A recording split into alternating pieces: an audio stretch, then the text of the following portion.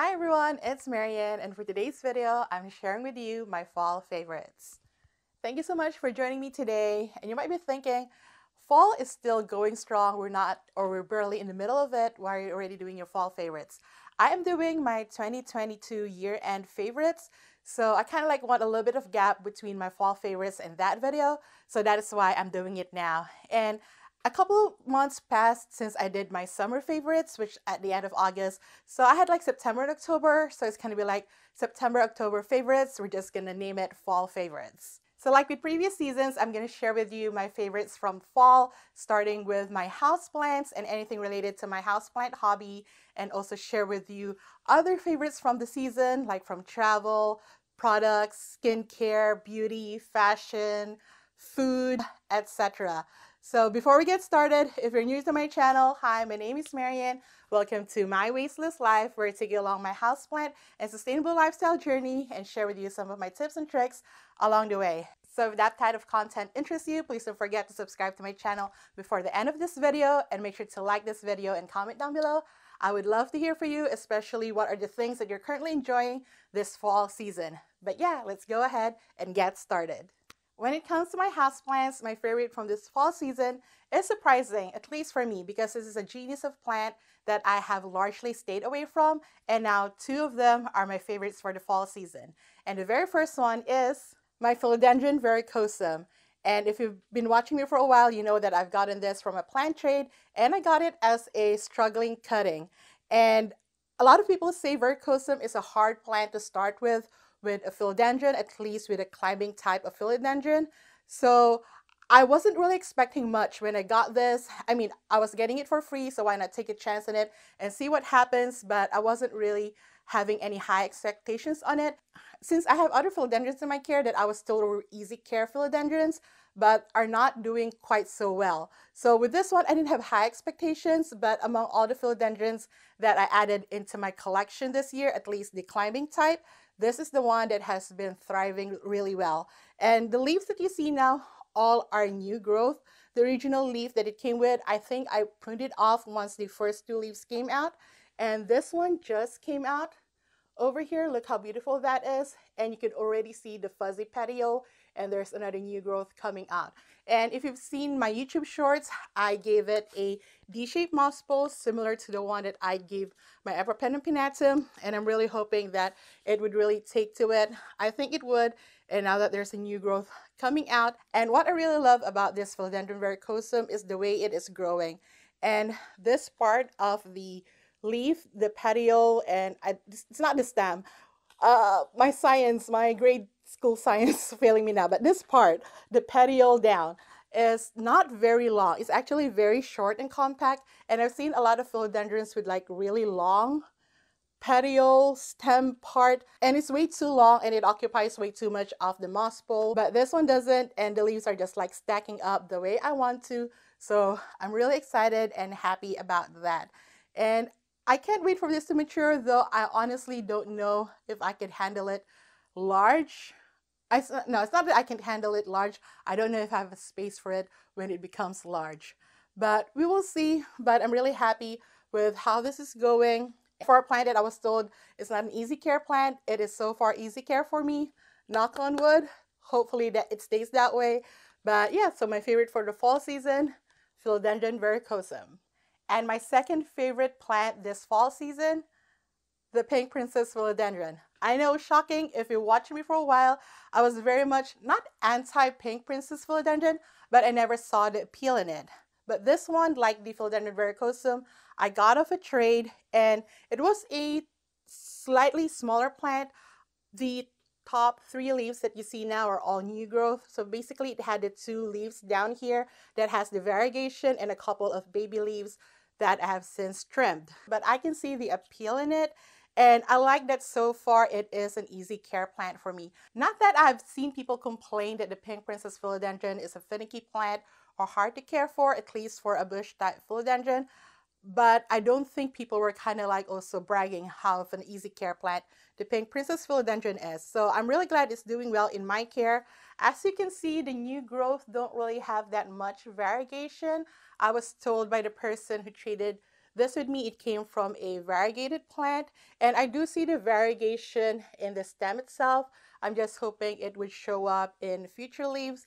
I've seen other pink princess philodendron too that the pink doesn't always appear on every single leaf, so I kind of expected it with that, and kind of like with my other philodendron, the philodendron white wizard. I was also told that when it's in a juvenile form, the variegation don't really show up until it matures a little bit more. So I'm hoping this is what's happening with this one. I do see some of the pink showing up in the newest leaf, and I think it might also be in the new growth, because you can see how the variegation is gonna go depending their placement on the stem. For the last 3 leaves, the pink variegation has been on the rim, so that's why the pink is only showing up at the very edge of it, if at all, as opposed to the one that has the pink variegation. The pink variegation is located in the middle of the stem. What part of the leaf is that? The petiole. But the petiole is just the top part, right? It's not the whole thing. But okay, so the variegation is in the middle of the stem slash petiole, and it manifests itself a little bit more once it unfurls a new leaf. So I'm hoping with the new growth, I can barely see it because it's still forming, but I can see it somewhat. Not so much on this side. I don't know if you could even see it on camera. Not so much on the side, but a little bit more in the middle. So hopefully that one would have a little bit more pink variegation. But I'm patient. I mean, I got this for free. And now that the pink princess philodendron prices have gone down, it has become so much more common. Like the ones that I saw at Plants Alive in Silver Spring and in Green Street Gardens, Virginia, you can get them for $80 to $125. Really good size, very high variegation. And if you want to go through the cost of farms route, you can get it for $50 on their website. It's always out of stock though, so you have to be like really on top of it if you want one. But people also have spotted it in their local grocery stores and big box stores for like $20, $25. So if you're lucky, you could also get it that way. But I'm really glad that the prices of the pink princess philodendron has drastically gone down, because before it became the it plant, or the plant that everybody wants, like the Monstera albo, that's another plant that I really wish the prices would just drop already. But that one, I feel is kind of justified because it is so hard to grow and so hard to keep alive if you don't know a lot about Monsteras. I mean, speaking of myself, guilty. But yeah, the pink princess philodendron, like any bushy philodendron type houseplants, has the same level of care or the same level of easiness when it comes to care. So really no reason for it to be that expensive. And if I'm being honest, there's so many other like aglaonemas or dieffenbachias that have prettier pink variegation than the pink princess philodendron, but they don't carry like the same type of prestige as the pink princess philodendron, which is what I find weird and funny about the houseplant community. The value we attach to different types of plants, like how do we determine that this plant is the more valuable one with its pink variegation as opposed to another plant that has a nicer or prettier variegation, but we sell that for cheap? This one we don't. I get it if the plant is actually rare as in hard to grow, hard to propagate, and hard to keep alive, not rare just because we say it's rare, or we're kind of like, you know, manipulating the supply and demand of the plant, which I think what happened to the pink princess philodendron, it was just a huge manipulation of the supply and demand. The pink princess philodendron used to be a very cheap plant before it became Instagram famous. So again, I'm going on a tangent, but definitely a favorite this fall season, even though I kind of trash talked it a bit, is the pink princess philodendron. And when it comes to my favorite fall plant products, I'm going to go back to my philodendron verrucosum and point out the D-shaped moss bowl. I've done several videos on plants and poles, and I saw one TikTok says the choke plant poles currently have on the houseplant community this year is unreal. And I think so, because a lot of us who started their plant journey during COVID, or maybe even a little bit earlier than that, I started mine in 2019. A lot of the plants that we have now have grown and need support. So I guess this year definitely become the year of plant poles. And my favorite one out of all the plant poles that I tried is this D-shaped moss pole, just because of how well it's been working for my Apropenum pinnatum, and now currently working for my philodendron verrucosum. I intend to convert or give all my philodendron plants, at least the one that I plan to keep or survive in my care, in the same D-shaped moss bowl, and maybe even some of my Syndapsus plants or Apropenum pothos plants that I currently have that I want to train growing up. So we will see, and it is space saving for me. The only thing that I don't like about this is it uses up moss, and sphagnum moss is a non-renewable resource. That's why I kind of try to use it very minimally, and that's what I love about the D-shaped moss bowl. I don't use as much moss to be able to fill it up, but I'm still using sphagnum moss. So I'm looking for alternatives to it. Coco coir is one good alternative, but I'm also doing more research on the sustainability of coco coir. Yes, it is more readily available than sphagnum moss, but what I've learned so far, or what I'm currently learning when it comes to sustainability, we shouldn't just focus on the end of life, but we should look at the entire life cycle of a product. With coco coir, it comes from coconut husk, which is mostly imported from Asia, particularly Southeast Asia, South America, largely in the global South. So I kind of like also want to see what is the impact of that. But maybe getting sphagnum moss from Canada, or maybe just a little bit south of the border, that is sustainably harvested and I kind of like, maintain properly and reuse as much as I can, is also a sustainable option instead of trying to import coco coir all the time. So again, looking into those things, learning as I go and sharing what I know with you. So if any of you know better, just share in the comments because I would love to learn from you. But right now I am using sphagnum moss from Better Grow, and according to their website, their sphagnum is harvested in Chilean wetlands and is harvested by hand, and they don't over harvest. But that's the claim of the company, and I haven't really found any third party or independent party fact checking that, but that is what they say on their website. Plus, it is the most affordable sphagnum moss that I could find, and it was like $5 per pack. I would link this D-shaped moss bowl in my description, but everything is in my Amazon store if you want to go check it out.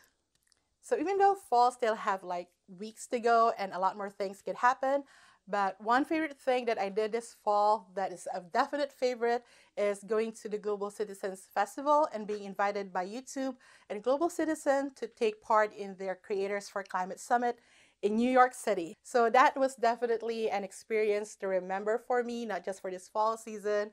It is my very first YouTube event. Well, not really. I've been to like a few other YouTube events in person, also in New York City, but this is kind of like the first big one where YouTube like really took me to the New York City. They took care of everything.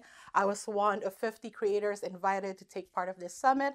So again, I don't know how I got invited. I was just like very happy and very fortunate to be there. And one of the things that I was really grateful from that summit is meeting other creators that I've been a fan of for a long time, like Chef John Kong and Becky from the Sorry Girls, and also meeting other creators that I'm not familiar with, but now I'm like such a huge fan of now that I've met them and seen their content, and like really amazing group of people, and I'm really happy to have met them and hopefully now starting friendships with them because they're great people to really know and just have in my life, whether either just creatively as a content creator or personally, professionally.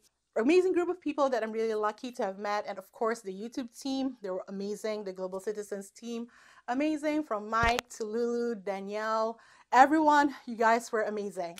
And of course the summit itself was great. We got to meet Priyanka Chopra. She spoke at the very beginning and we learned a lot about sustainability. I thought I already knew a lot about sustainability, but when I came there are so many things that I need to learn, also need to know, and I'm really glad that I was imparted that knowledge. So I'm really grateful for that. And of course, the Global Citizens Festival. It was an amazing experience because I haven't been to a concert in like forever. So I was able to get to see the Jonas Brothers, Mariah Carey, Metallica. We even got to see Metallica during the sound check. And the craziest part of that experience is getting on stage in front of 60,000 people with Priyanka Chopra and with other YouTube creators. It was like a very surreal experience. Basically, we were there for just like a couple minutes and Priyanka just saying, "These YouTube creators pledged to use their platforms to promote climate change or, promote sustainability," which I mean, I plan to do anyways. I don't have to be on stage to actually pledge that, but it was still a great experience to have, and it was really wild. And speaking of sustainability, when it comes to sustainable skincare products, it's hard for me to find one that is sustainable and not greenwashing at all, but actually works. Because sometimes, yes, it's sustainable, but it doesn't work for me, so I don't keep using it. So that is why I'm very glad to have found Crave Beauty. Now, this is not sponsored. I bought these products myself, but the way that I found out about Crave Beauty is because I met Leah, which is the founder of Crave Beauty at the Global Citizen Summit. And I've heard about Crave Beauty on TikTok because I think one of their products gone viral within like the skincare talk, and I think it was their cleanser that went viral.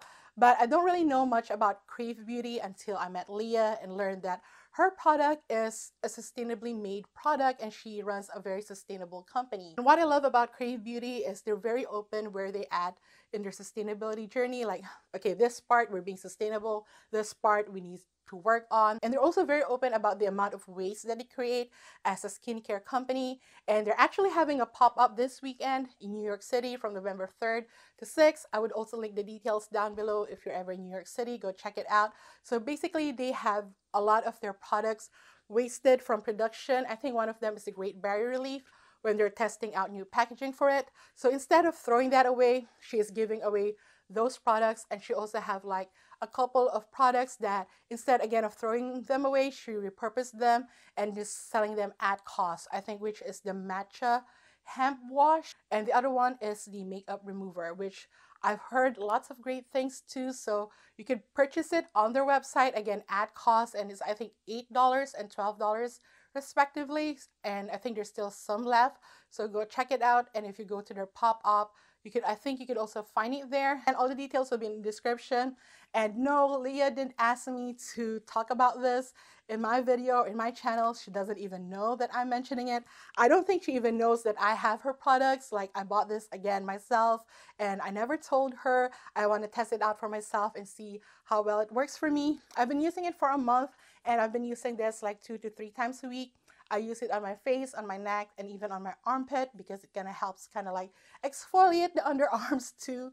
And so far it has been working out well for me. But of course, whenever you try a new skincare product, it goes through a purging process. So I did experience a little bit of like breakout here, but not so much. But I do like how my skin feels because I feel like my skin looks very tired and dull lately, especially now that we're transitioning from summer to fall. The season, the air is getting drier, and I know it affects my skin a lot. But ever since I've started using this, I see the improvements in my skin. But like I said, I've only using it for like almost a month now. We'll see what happens after like I finish the bottle, along with the serum, which again I also use after I use this. I don't use this every day because this is only like if your skin is having issues, use this. So I feel like after I exfoliate, I treat it with this serum. I'm very excited to try her other products too. Looking forward to that as well. But I still have like cleansers and moisturizers, so I kind of like want to finish those off first before I buy new ones and try out her cleanser and her moisturizer. But yeah, Crave Beauty, go check it out. I'll have the details down in the description. When it comes to fashion, I have a favorite this season. I didn't in previous season because I don't really buy a lot of clothes like that. I'm more of like use what I have and then buying new if I need to. I only probably buy new clothes when I'm traveling and need something to wear, but not so much in any other occasion. Like, yeah, this year I probably shop more than I have that I did previous years because I've been traveling more this year. But even then, you can see my previous travel videos and travel vlogs, I do wear the same thing over and over. So I might just have bought 1 or 2 new pieces each time I have to travel, but I don't like buy a completely whole wardrobe each season. But one of the favorite things that I bought from this fall is this boots, this chunky ankle high boots from Blowfish. And I got this from Famous Footwear. And what I love about this one is made of recycled plastic. So this part here is made from recycled plastic. Not everything is from like a post-consumer or recycled material, but this part is. And I'm kind of glad about that because I was looking to find a boots that I could wear when I was in New York City that has some height to it. So like you see, so it's like the chunky type of heel, but I could walk on because whenever I'm in New York, I do a lot of walking and I need like a walkable boots to be on. And I have a couple of boots, but they're not walkable or fit the attire that I was going to bring with me. So I'm really glad to have found this, and this one is made from recyclable plastic. Because whenever people are like, oh, my shoes or my bags are vegan leather is just plastic. So this one, yes, it is plastic. It is quote unquote vegan leather, but I'm glad that it is from recycled plastic. So I didn't feel too bad purchasing this one. And it's also comfortable, it's stylish, it's like a trendy boot right now. And I really like it. And it goes with a lot of my clothing for this fall, going into the winter season. And I can still see myself wearing this next year or the year after, because, you know, it's boots. It's like something that I could always use during the cold season. And I don't know if you can get this online. Like I said, I got this from Famous Footwear at an outlet mall. But if I can find this brand online and link this exact shoe or something similar to it, you can find it in the description as well. I've been doing a lot of talking. I'm like so thirsty. But this is my next favorite product, is this tumbler from Starbucks. This one is from their fall collection. I got this maybe like a couple weeks ago. I saw someone had this, one of the Disney creators that I watch that is also very into Starbucks, and I saw it in her channel, and she said this just came out from the fall line of Starbucks. They always come out with new tumblers every season or every like holiday. They're about to come out with their Christmas cup. I think by the time you're watching this, it's already out. So if you're a Starbucks girly like me, go check it out. And I know what you're thinking. Is it sustainable to be buying that many tumblers? No, it's not. I have to admit, it is not. I already have like 2 or 3 other Starbucks tumblers, not even including the hot cups that are reusable, that I do use. This is the thing. Every tumbler that I buy, I use. That's kind of like my excuse or loophole into it. They're just not up on display. I do rotate them, and that's kind of like my reasoning. If I rotate them every season or every month, they don't get like old or they don't break. Actually, one of my tumblers already broke like the lid because I dropped it. So my reasoning is, if I rotate them, they don't get old quickly, they don't break as quickly, then I get to actually reuse them all the time and make them last longer and make their lifespan longer, as opposed to like running them down within like a few months, throwing them away. It's bad reasoning, I know, it's bad reasoning, but you know, work in progress. But I do like this one. It is like fall themed with the orange, but it's like a very muted orange. And for some reason, this pattern of the tumblers, this is the only pattern of Starbucks tumbler that I buy. This one has a chokehold on me ever since I saw it on a Disney World 50th anniversary tumbler, which I still don't have. They came out with the pink version of it and the blue version, but I really want the purple version because I already have the pink one from Disneyland, and I just want that 50th original one, and they still haven't restocked it. So, and the 50th anniversary is ending. I think it ends. It probably has ended already because it was only supposed to last up until this October, or maybe it goes on until next spring. Who knows? But I kind of wish to still have that tumbler. But yeah, for some reason, this pattern, this design of the tumbler just have a chokehold on me. And normally I would just get the tumblers if they have like significant commemorative reason, like the Disney World 50th anniversary, the Disneyland version, the Hawaii exclusive Starbucks cup. This one doesn't really have a much significance except that it's fall themed. But again, the color is what got me, and the design is what got me, because I haven't seen a lot of Starbucks tumblers with this design that they just sell. I mean, I think they did, but not as pretty as this one. So as you can see, it's so pretty. So yeah, so I got this, and this is like my fall Starbucks tumbler. And I'm not trying to be a Starbucks tumbler collector, because that plays into like the overconsumption and overconsumerism, which, you know, very much against my quest for a more sustainable lifestyle.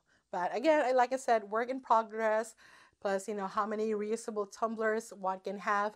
But as long as I can justify that I am using what I'm buying, then that's okay. But I don't think I'm going to be collecting lots and lots of tumblers, just like maybe one for each season. So I have like room for one more tumbler to add to my collection. And then we'll see where we go from there. And my next favorite from this season is this nail polishes from Essie. I've done a couple of shorts, me applying this on my nails. So I think the first one that I did was using these two shades, which is, I can't read. This one is the crop top and roll, and this one is the Ice Out FX filter. This is actually the star of the show. This one, it just makes the nails so much better. I like this one, recreates the viral Hailey Bieber nails. I know it's ironic I'm talking about nails when my nails looks like this right now. And my fall colors is the Binge Worthy, which is this beautiful muted gray. And this other one, the Cold Brew Crew, which is a brown color. Like this two by themselves is great, but when I top it off with this one, it does something magic. Like for some reason, this one and this one creates an iced purple look, which I did for like a Midnight's Lavender Haze inspired nails on my YouTube shorts. And this gray one with this one creates a beautiful iced light blue. So I think that is going to be my nails for the winter season / holiday season. And I really like this combo. Everything is from Essie. I would link it down below. I got this from CVS. You can probably also find it from Amazon or anywhere you can buy nail polishes. I do buy it from CVS because I only paid full price for one of these. Like one of them I got 50% off or 40% off. The other one I got for free, and the other one is probably with like CVS bucks or extra bucks, if you know what I mean. If you go to a CVS, you know. So that's the only thing I like about shopping at CVS. I do get a lot of discounts, so I don't pay full price for these nail polishes because they can be expensive. And I get the smaller bottles just because I know I don't go through the entire bottle of nail polish and then they just dry out and then just end up becoming waste. And with this one, I know I'm pretty much going to be using them up before they dry out because I've been doing my nails kind of like religiously.